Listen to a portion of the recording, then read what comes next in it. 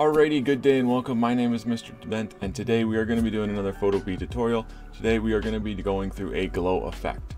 As you can see on the screen here, I've got some glowing and I've got some reflection going on Mewtwo. Today we're going to be walking through a tutorial to show you how to create this using Mewtwo, using the exact same image. We're going to be walking through step by step so you can learn this process and understand how to make this happen. Before we get started, I am going to show you a couple of examples because I have done this through a couple of different bits of trial and error between some different images and some different styles, different colors, just so you can see some different examples of how this could look when you complete whatever project it is that you're doing to add this shape and add this bit of glow and neon into your image. So we'll go into our first one. We've got an image of Gengar. We've got the first couple are some Pokemon, just because I think that the glow worked really well, especially on this image of Gengar. You've already seen our Mewtwo. Another Zapdos one. This one, again, the neon looks pretty good on this one. Not as phenomenal as some of the other ones, just because the yellow and the orange didn't really show up as well, but you can still see quite a bit of a difference between there. There's our original image of what Zapdos looks like, and there's it with the glow. You can kind of see it along the edges. But we are going to hop in and we are going to be continuing on and starting off manipulating and making this Mewtwo look the way we want it to with the glow and the colors that we choose. So to get started, I've dropped my image in here. It's a lot easier if you can start with an image that has a transparent background, like a PNG image with a transparent background, or something with a solid color. That way you can select those colors and remove them. If you choose something that has a complex background, like it's in a forest or it's a person with, let's say, a city background, that'll be a little bit more difficult because you'll have to end up tracing that image. You'll have to use the pen tool and kind of cut it around it. That'll be a little bit more time consuming than if you can find an image or have an image where the background is easier to grab. You can use the magic wand tool, something like that. But if not, again, the pen tool will work. I'm not going to show you how to do that, how to select that. I already have my image here that's all removed, and just for ease of doing this tutorial and ease of doing this project. So without further ado, we're going to start by creating a background. So I'm just going to go down here to our shapes and I'm going to select rectangle. I want to make it filled, so we're going to select white, and we'll make it a black fill because I think that the black will look a lot nicer. And we're going to close our fill menu and we're just going to select the whole space. Oh, we don't have fill on. Bam, bam. Now we've made that shape, we've dropped that in there. We're going to drop that below our Mewtwo. We're actually going to copy it, so we're going to go to that layer. We're going to go to shape 1. We're going to press Ctrl J. That's going to make a copy of it. We're also going to make a copy of our Mewtwo. We're going to merge these layers just so we can see what our image actually looks like when we're done in comparison to how it started. I think it's really cool to see those transitions. So that's kind of how we're going to go about doing this throughout this tutorial. So now that we've got our background, we only got our image of Mewtwo and we've got our black background, we're going to go and we're going to select our shape again. So we're going to go down here, we're going to right click on our rectangle menu, and we're going to go to parametric shape, sorry, and you're going to select your sides to be 3, 3 being a triangle. We're going to turn off the fill layer, so if you have the fill layer on, you're going to click on the drop menu and you're going to make it the red X. Then you're going to go to your stroke and you're going to want to make it white. So that needs to be filled, which is this white square here, and you want to make sure that's clicked on white. For the next bit, you're going to want to mess around with the pixel count when you're playing with this, so that way when I'm dropping my triangle on here, trying to make it as straight as I can, you can see that that triangle looks kind of thick, but that's totally okay. For me, that's perfect. Depending on how big your image is or the pixel count of your image is, you might have to increase that or decrease that to kind of show the triangle in the way you want it to without it being super, super thick or too thin where you can't really see it. So with our triangle now made, I'm going to drag that in, and it doesn't really cover all that well in comparison to our other triangle in the demo, in the example that I showed earlier. So I'm just going to stretch and manipulate this a little bit to kind of show it, so that way I can end up having this hand kind of pop out and the top of Mewtwo's head pop out of this triangle when we're going about this project. So that's cool, that's awesome, that's what I've chosen, that's where I'm happy with having this triangle. This triangle is going to end up having the neon effect on it shortly. But just make sure that you're happy with your placement where you have it stretched, whether you want it thinner, longer. If you want the triangle the other way, it works the exact same. It just depends on how you want to place this triangle. If you do need to rotate it, if you hover around the outside of your triangle, you'll see this new arrow pop up. You can just grab it and give it a spin, whichever you prefer, so that way you can get your desired location. Now, once I've got this triangle, I'm happy with it, you're going to want to copy this triangle. So you're going to select your shape, and you're going to do Control-J. Now we're not going to mess with our copy layer, the layer that's on top. We're going to be playing with the layer that is below it. This is how we're going to end up getting that glow and that effect, and this is where we're going to start choosing that color. So with our shape 2, not our copy, this is going to be our glowing shape. We're going to go and we're going to select Effects. So we're going to go to our layer style and effects. We're going to click on that, and we are going to go to stroke. As you can see, I've already got a bunch of different settings set up, but when you get started on here, yours will not look like this. Yours will look probably something similar to this. So how do I get to the menu that you just saw? You're going to go through this fill type, and you're going to go to a gradient. Once you've selected gradient, you can mess around with the opacity if you truly want, but usually leaving that at 100% will help us for later times. And you're going to want to change those colors. Normally these colors will be black and white. So to adjust those, you double click on that. So you'll double click on this color menu right here, and you'll open up this space.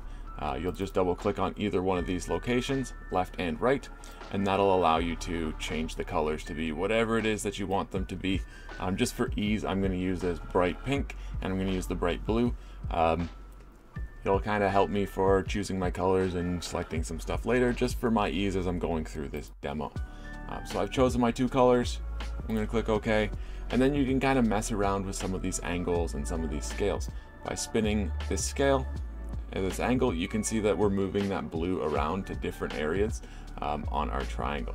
I'm going to leave it on the right side of Mewtwo's face, and I'm going to play with the scale a little bit just to kind of get something that I think looks ideal. This is all personal preference, so make it look like how you want it to look. Once you're happy with it, you're going to click OK, and you're going to leave that. Now this doesn't look like a glow, and it's not meant to yet. So next thing we need to do is we need to end up right clicking on that layer, and we need to convert it to a smart object. This will allow us to manipulate this layer and get that glow effect that we actually want. So we're going to go up, and we're going to go to filter, and we're going to go to blur, and we're going to go to Gaussian blur.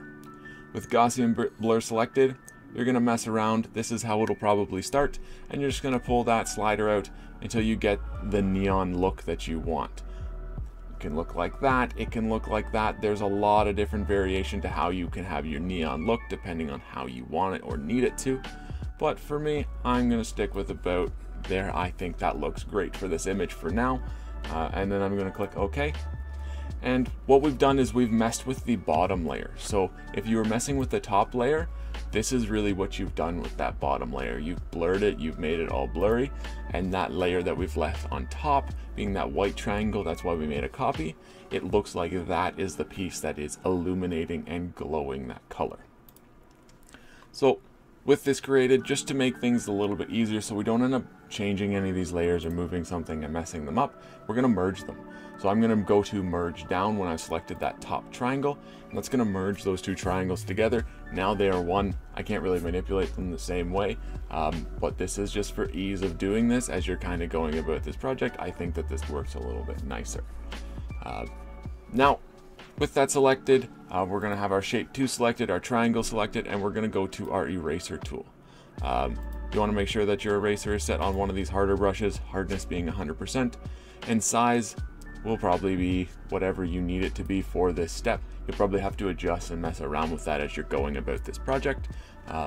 For me, this is awesome. This is where I'm going to have this, and I'm going to start erasing where the line is for where Mewtwo would be showing through. So for me, that'll be right here on his little finger, that'll be here on his hand, and a little bit on his head for how I'm going to erase this and where I'm going to erase this. To make it easier, I'm going to zoom into some of these locations. You'll see that it becomes a little pixelated. That's totally cool. When we're zoomed out, it looks fine. So I'm just going to go about, and I'm going to be erasing this.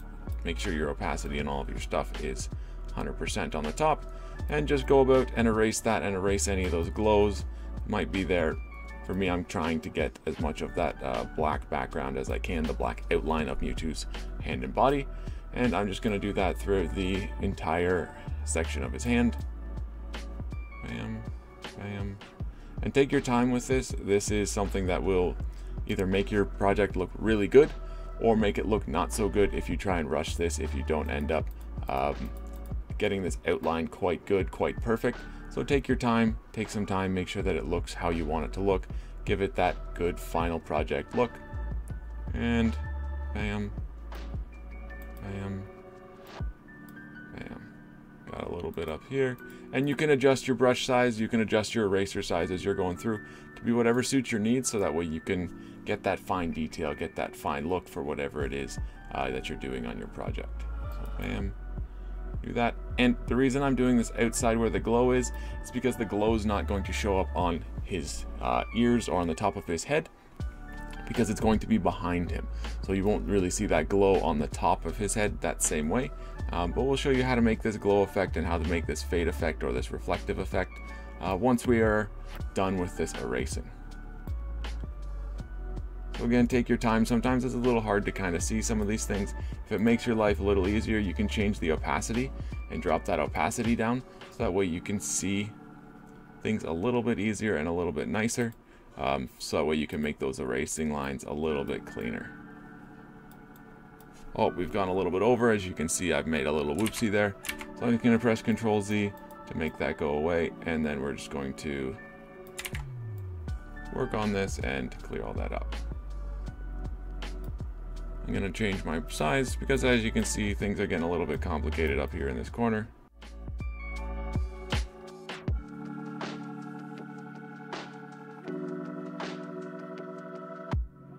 Beautiful. And now we're going to zoom back out. And bam, you can see this glow showing around him, which looks really cool, but we are not done. There's still a bunch more we're going to do. So since we're having him show through this triangle, we need to erase the bits that are outside of the triangle that we don't want. So we're going to select our background copy, which is our Mewtwo layer, our actual Mewtwo layer in this option. We're going to grab our eraser. We're going to make the size a little bit bigger just to make this go a little bit faster. And you want to get close and kind of touch that glowing line a little bit, just so that way there's no overhang for our image of Mewtwo kind of hanging out of that triangle. Bam, bam. And if you mess up, it's just one Control Z away from fixing your error. Control Z is our undo.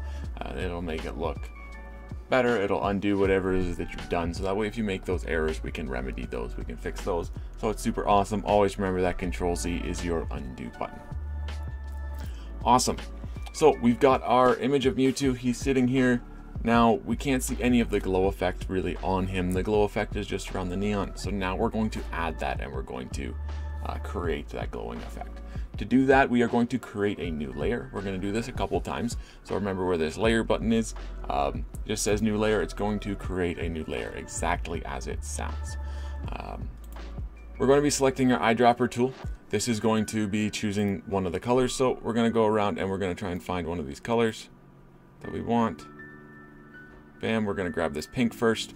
And now that has chosen that color as pink, because that's the color we're going to be making this glow in this portion of Mewtwo about. So we're going to go to our brush, and we're going to pick this little fadey color. You can mess with this size, whatever works. Again, you're going to have to mess around with it to get different areas and get different spots.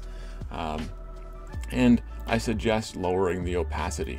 You'll see why in just a second. If I have this all as full and I go to throw this neon on here, it looks fine. We can adjust it later and we can play with the opacity later. But rather than do that later, we can kind of do that now. I usually drop mine around 50 to 35-ish%, and I drop my flow rate a little bit just to make it a little bit cleaner, to help me in the future just with cleanup and making this look a little bit more presentable later. So I'm going to throw a little bit of this glow effect on the spots where I think the light is going to hit. And again, we're getting into a different color territory, so I'm not going to do too much down there. Probably we'll see a little bit here and a little bit here in terms of Mewtwo's hands. And we might end up seeing a smidgen there. Awesome. So I've got my pink where I want it. Now we're going to create a new layer so we can do that bluey color. So same deal, we're going to our eyedropper tool and we're going to go around till we find the blue that we want. Grab that blue and we're going to go back to our paintbrush and we're going to paint blue in those areas that we want that blue effect. Now if we need to do a third layer so we can grab this more white-y color, that's totally cool. Whatever it is that you need to do to make this effect look the way you want it to. And I'm going to grab a little bit of the side of his face. Bam. And maybe a little bit of his shoulder. Awesome. Now you're probably looking at this going, this doesn't really look good, Mr. Bent, and I 100% understand. It doesn't look good yet. We still have some adjustments to do. We still have some things to do. So now we're going to end up playing with some of these other options. It ends up being a little bit personal preference, and depending on your image, it might change what needs to be done. But I'm going to show you a few of these options and a few of these things. So with my blue layer, that layer that is on the right side of Mewtwo, we can go down and we can go soft light, and you can see that that really didn't help all that much. That almost got rid of everything. So that's not an option we want to use. You can mess around with hard light, check out vivid light, just see what one works better for your image depending on the lighting. The vivid light looks pretty nice, but it's a little lighter than what I would like for me. Again, just kind of messing around with some of these. This linear light looks pretty nice. It looks really glowy. I really like how that's looking in this moment. Now I'm going to go to the pink and I'm going to mess around with that as well. Since I liked the linear light, we're going to go to that again. I think that looks like my favorite one. Now, if that light looks too bright, it looks too glowy, we can mess with the opacity again of what we've done. So I'm going to lower that opacity a little bit, just so we can kind of soften that glowing. I think I like where the blue is sitting. I think the blue looks pretty clean, so I'm happy with where that is. So we're not done. We've got one more step left to do. We're going to do a little bit of a fade with our eraser tool. Now, I don't really need to do that on mine, maybe a little bit down here on the leg, a little bit. And I'm going to show you how to do that and how we can make a little bit of a lighter erase rather than messing with the opacity on everything on the page. So we're going to go to our eraser tool and we're going to select our brush. And we're going to go to this one on the left, which is our soft round brush. You can adjust with this size and mess it up to see where it is, how big of a space you need to do this. But really the important part is lowering this opacity. So I'm going to lower this opacity down probably to around like 20-ish%. And since make sure that you're on the right layer, so now I'm on the pink layer, and I'll just show you what this can do. So if I sit here and I go over it and I just keep clicking on it, you'll see that I've erased that. But it took quite a few clicks to get that back. Oh, we got to go redo our opacity change. Thank goodness for the menu up here, otherwise we'd have to redo a few things. But I can just kind of go over it a couple times in a couple sections, and you can see I'm kind of softening these colors. Bam, just kind of soften them a little bit just to make it a little bit more blendy, a little bit more soft. We'd want to make this a little bit less hard in terms of what I'm looking for the colors on my Mewtwo image, for example. Again, this becomes a lot of personal preference, so however you want yours to look, but with that, I'm happy with how my neon effect looks. The triangle looks really nice.